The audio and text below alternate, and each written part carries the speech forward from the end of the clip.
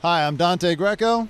And I'm Evie Montevalli. And this is the red carpet for Amazon Freevies Primo! for BionicBuzz.com. Check out. Okay, tell us your name and your character on the show. Hi, my name is Carlos Santos, and I play Uncle Ryan. I believe I heard that you were the funniest person on the set off camera. Is that true? That is true, and checks will be mailed for the services rendered to let the word know that I am in fact the funniest. So I appreciate that it's working. Absolutely. You're hearing right. Absolutely. I can't tell you that. You have to cut the check. No. Is it kind of a prerequisite for an uncle to be funny? I think it's a prerequisite for a fun uncle to be a mess up, for not saying the right. I mean, if you want to be a funkle, then I don't think you necessarily need to have your stuff together. So I think that's important, and I think that if you have your stuff together, you might be responsible, and that doesn't translate to fun or being funny, in my opinion, in my personal opinion. Is there a piece of advice that you maybe remember from when you were growing up from an uncle or someone similar to that sticks out in your mind? Yeah, get out of the way. No, from my uncle, I feel like I hung out with my dad's brother. I used to go to the movies a lot, and he was a funkle. He had a good time. He didn't have a job, but no, I'm kidding. He had a job. I don't have anything. Yeah, I don't think you go to uncles for wise, right? What do you guys think? No, it's very uncomfortable to do that. They're supposed to be fun. Right. If you start to get serious, then I think you've missed the mark. I can't take my uncle seriously, man. That's crazy. One last thing. What was your favorite part about working on Primo, collaborating with Shea Serrano, being with Amazon Freevee? Tell me all about it. I think it was really, from the first day that I read the script, I was so excited because it was very well written. Shout out to the writers that are out here trying to make a living. That immediately got me excited. Then I found out it was Mike Schur, and then I found out about Shea Serrano. They just kept getting better and better. And then when I got to set in Albuquerque, the cast met for the first time, and it was immediately great chemistry. I don't know if you know this. That's not the usual. That's not usually what happens. A lot of times people hate each other on the DL, and they got to pretend. We didn't have to pretend. We really hit the ground running. We had a lot of fun. And one standout scene for me that I always, in the Game Champ episode, is the slapping scene. It was directed by Melissa Fumero, and I just had the blast just having Christina slap me around for a few hours. It was great. That's awesome. Where can people find you? You can find me at the pier till 10 o'clock, and then after that you can find me on Instagram at Of Course It's Carlos. Of Course It's Carlos. It's really, that's it. Of course it is. You can probably find all my socials with Of Course It's Carlos. Okay, tell us your name and your character on the show. Okay. Do I look at you guys, or you want me to look in the camera? Look at you. Okay. Hi, my name is Christina Vidal, and I play Drea. Tell us about Drea. Drea is a single mom. Like many other single moms, she's just juggling a million things, trying to keep her family together, trying to give her son a life that maybe she didn't have. She's fiercely protective, fiercely supportive. But she has this silly side to her, where you see that she's just like one of the guys. How did you get into this character? Get into the mindset and all of that? Yeah, that's a good question. So, as I read more about her, she really reminded me of my mom, my tias, my older sister. And so really, I kind of already knew her. She was like already in there somewhere. Yeah. Being that you're portraying, a dramatized version of someone's real life. Yeah. I did. So in the very beginning, I remember calling Shea actually from a doctor's office. And I was like, hey, so, boom, boom. I just hit him with all these questions. I really want to make sure I do your mom justice. He's like, look, we hired you because you've already got what we're looking for to fill this character. Now just run with it. I trust you. And it was so liberating. And he was supportive on set. He would give little ideas here and there, but for the most part, we really got to just live in the characters ourselves. He really trusted us with that. So. Oh my gosh, yeah, we just spoke today, and he was like, I sat in my office and I watched the whole thing. He's like, and I was like, this is a good show. Now listen, the San Antonio Spurs just got the #1 pick in the NBA draft. Tell him he owes you some tickets. What? No way! I didn't know that. Okay. Yeah, oh yeah, I'll call him tonight. I'm sure he knows that. Yeah. On Instagram, Christina M. Vidal. And on Facebook, Christina Marie Vidal. And on Twitter, CV Dramatics with an X. All right, how you doing? Tell us your name and your character on the show. Sure. It's Efrain Villa, and I play Mondo Gonzalez on Primo. Now, I saw your character was described as somewhat of a cosmic wanderer. Is that you? Did you bring that to the character? Tell me about that. So the wandering part is definitely very accurate. I spent a couple of years backpacking around the planet, South America, Southeast Asia, South Africa, East Africa. So yes, the wandering part is very much a part of my internal DNA. There are other pieces that kind of contrast with my personal, upbringing and my personality as well. I think I can spell a little better than Mondo. That's awesome. You brought a lot of yourself to the character. What was it like on set? How was the spirit? Was it fun? Was it like, we got to get this done? Tell me about making the show. Obviously, it's a lot of intensity because you have so many different moving parts making a show. It's a huge collaborative endeavor. It's a creative process. At the same time, there was so much joy in shooting. We all got along. I think behind the scenes, you would see a lot of the same family dynamics taking place, where you always kind of find someone who you can use as a soundboard and bounce things off of. Love that. Did you have a lot of communication with Shea Serrano?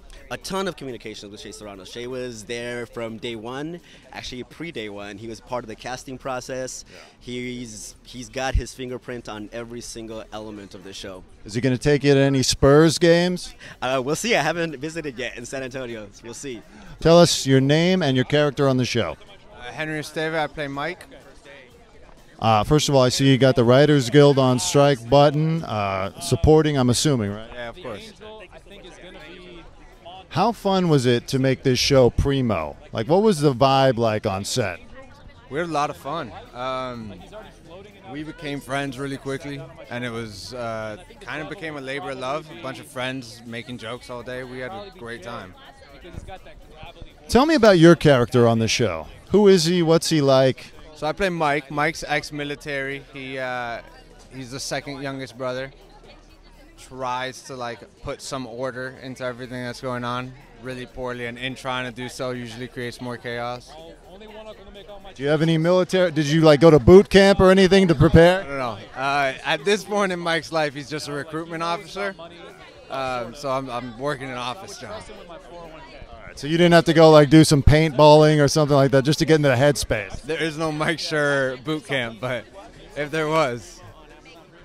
Awesome. Well, what do you, Primo is great. It's getting really good reviews. I'm sure it's exciting to be part of a show like this, right? Yeah, I'm excited, man. It's exciting. We've got to work with a bunch of really great people, and that in itself is exciting. And now I haven't read the reviews, but I've been hearing about them. Happy they sound good. Yeah. What do you got coming up next, and where can people find you? Primo on Friday, Amazon Freeve. Tell us your name and your character on the show. My name is Ignacio Diaz-Silverio, and I play Rafa Gonzalez. Okay, so you're the main character on the show. How close are you to this character in real life?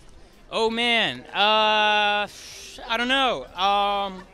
There's probably some overlap in some ways that I'm aware of, maybe some ways I'm not. And there's certainly a lot of aspects of Rafa that are, more far removed from my experience and maybe my personality. But, I mean, there's certainly a reason I booked it, I guess. Do you have any real-life uncles who are now envious of your relationship with your on-screen uncle? I have, so Rafa has, all uncles. I have, all aunts. So I don't have too many uncles, to be jealous of my fictional television uncles. I do have, a few, but I haven't, no, they haven't expressed any envy so far. They're just, maybe secretively. But as far as I know, they're happy for me. I love that. Speaking of happy for you, what kind of feedback did Shea Serrano give you on your portrayal? Shea was Shea's just our hype man, every single day, before shooting our scenes, we do a quick little rehearsal where we just talk it. And I don't think he'd even realize it or be conscious of this, but he would just be standing watching, being like, oh man, I love this scene. I love this scene. Y'all are going to kill it. You're going to kill this. Oh man, this is going to be so funny. This is so good. And like that was just every day. He did that with every scene. And so to have someone like that enthusiastic about you and supporting you in that way and just like hyping you up constantly, it's hard not to feel like you're, you know, like you're sort of like lifted up, you know. Tell me just real quick, what do you want people to know about Primo if they're making a decision on whether to watch it? That it's gonna be your new favorite show. So like, just stop searching, stop scrolling. But why? Because it's hilarious. Because it melds absurdity and absurdist humor with like some really sort of grounded, like heartfelt. You know, there's some real emotional lives and like emotional arcs in this show, despite the sort of like really out there like bizarre comedy of it. And yeah, I think you really grow to love these characters beyond just like having them be these sort of like vessels of comedy. I think you really grow to care about them in a deeper way. Love it. Where can people find you? People can find me on Instagram. I'm not a big social media guy, so for now that's my only platform, at Ignacio Diaz-Silverio. I'll be on there. Yeah. Tell us your name and your character on the show. Johnathan Medina, and my character is Uncle Jay. Uncle Jay. Did you have any uncles that were like fun, crazy, whatever growing up? Sure, I had two uncles in particular, one on my mother's side and one on my father's side, and both of them were crazy and fun. Did you bring a lot of what you learned from them to this character? A lot of my uncles, a lot of me, and then I stole a lot from actors like Aubrey Plaza and Ron Swanson's character, and yeah, it's just an amalgam of my experiences in my life. It's great. Do you find yourself now giving advice to people sort of like an uncle?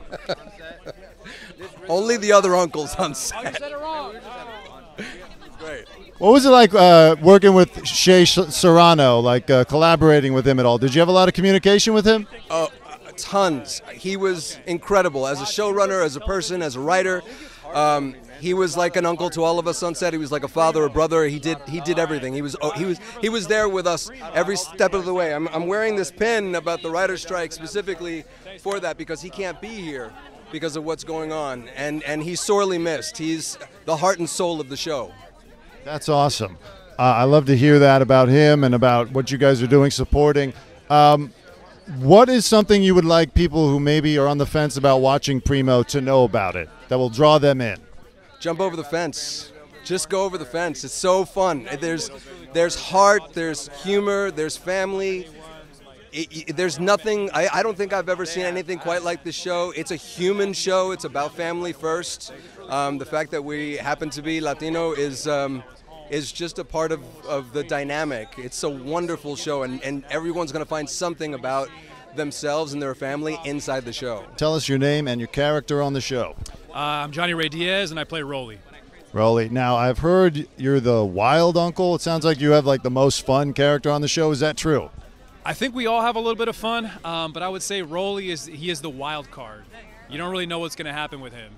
He can go any direction at some points in the story, and I would say he's sort of the most neutral of anybody there, because everyone's pulling Primo in different directions. Rollie's very much like, hey, just do what makes you happy. Did you get to improv a lot on set? Absolutely. You know, it was really great because from the very beginning, like Shea really trusted us that we knew our characters enough that they had already provided us with such amazing writing that they really trusted us to kind of be free. And a lot of times we would improv, and sometimes it would make it into the actual final product. So it was really cool that we were able to do that. Was anybody a practical joker on the set? Practical joker. No, I would say that Carlos, though. Carlos is not a practical joker, but if anybody on set, I would say Carlos is the funniest. He's always on. He's a stand-up comic, so there's always like an air of like, there's a joke coming, which was great because it made it really fun to be there all the time. I'm going to put him to the test when he comes by here. When he comes through here, you should hit him, ask him, be like, hey, tell me a joke. Funny man. Tell me a joke, funny man. The worst thing you can ask a comedian. Hey. No, I got it, though. You should definitely do it.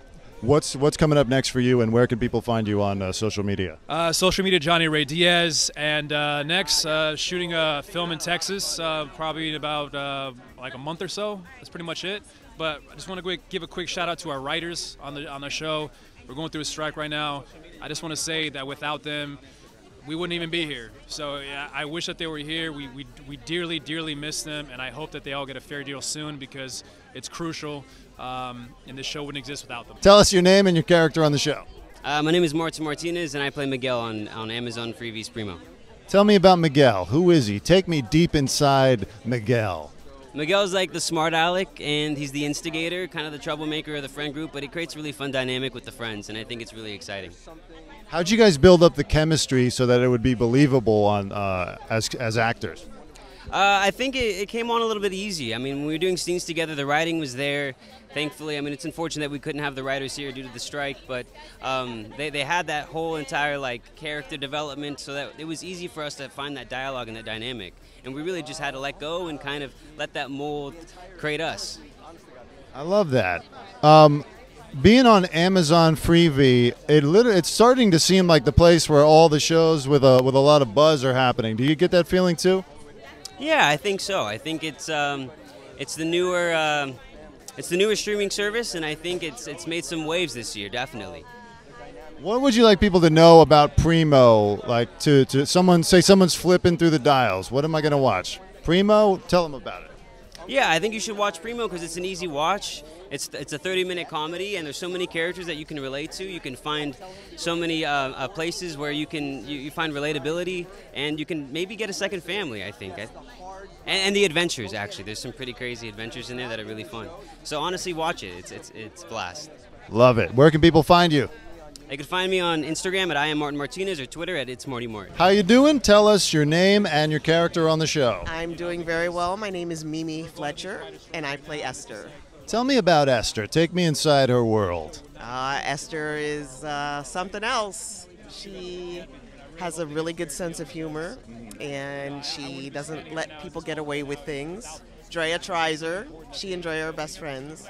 So Drea tries her, but Esther's like, nope, you're not getting away with this. So that'll come out in one of the episodes. Drea is up to something, and Esther calls her out on it. So. Who do you think was the funniest cast member off camera during the making? Oh, gosh. That's a really good question. I was not expecting that. Is it you? It could be you. It was not me. I would say maybe one of the guys, one of the younger guys. I think so. Yeah, not sure which one. They're all equally funny. How cool is it doing a show for Amazon Freevee? It seems to be like the place where all the cool shows with a lot of buzz are happening right now, right? Yeah, this is so cool, and it's like I never expected that I would be on an Amazon Freevee show, but this is fantastic. And look, we're having our premiere. Who does that? Amazon Freevee. Where can people find you next? At me. Oh, I'm sorry. I thought you were asking my social media. Yeah, sorry. Where can people find you and next? My social media is at Mimi Fletcher. That's Instagram. And next, aside from Primo, I'm going to be recurring on an HBO show. I don't think I can name it yet. Thank you very much, Mimi. Thank you. Tell us your name and your character on the show. I'm doing well. I'm Nigel Siwabessy, and I play Harris on Primo. Now, you're like the best friend on the show, right? Did you hang out much with Shea Serrano to get a sense of what it's like to be his friend? Shay's a very busy man, so I didn't. I took the next best thing, and I hung out with Ignacio. Right, who plays Rafa. Actually, all four of us were able to hang out a lot, which I think really comes through in the show. Our chemistry was really easy to create. Are you guys still friends now? It would be crazy if I said no, right? No, we are. I mean, Ignacio, he lives in New York, and so the three of us, the rest of us, we are local, and so we do see each other. We just saw each other last night, actually, yeah. What was your favorite memory from making the show? So many. I personally, if we're talking work, I like the carnival episode, with us being at the carnival now. That was just a lot of fun, and to run around a carnival at night after it's closed is pretty crazy. But outside of that, being able to show my family when they came to visit, show them the set and all that stuff, and that was very sweet to me as well. Is there any weird feeling of responsibility because you're telling a real story of some other guy's life? Yeah, I think everybody kind of felt a little inherent need to take more care, right? Because even though it is loosely based and it is a comedy and ridiculous things happen, there at the core of it, there is the truth that it is Shay's life. And so, yeah, I think everybody took extra precaution with that, our writers, our cast, everybody. Love that. Where can people find you? You can find me at Nigel Siwabessy on Instagram. I will post more. I promise. I will. How you doing? Tell us your name and your character on the show. Hi, my name is Stakiah Lynn Washington, and I play the role of Maya. Tell me a little bit about Maya. Who is she? What does she do? Maya is a 16-year-old girl. She's new to the neighborhood with Rafa and his family and getting to know everybody. She goes to school with Rafa. She's in track, and she's just a ray of sunshine to be around. Love that. Is she? I read that he has somebody he's got a crush on. Is that your character? He might. He might. No spoilers. No spoilers. I got it. What was it like being on the set? It was amazing. You know, it's great when you get to work with people who want to be there and put their best foot forward. And everybody just felt like family, and I think that's what helped with the chemistry on set. Was anybody like really funny or like a joker or anything on set? Uncle Jay was very funny to me. I don't know if that's just because we had most of our scenes together, but overall, all of the uncles are hilarious, and people will find different pieces of themselves and others and their family in them. That's amazing. Where can people find you? People can find me on Instagram at the Stakiah, TheStakiah. Thank you very much. Thank you.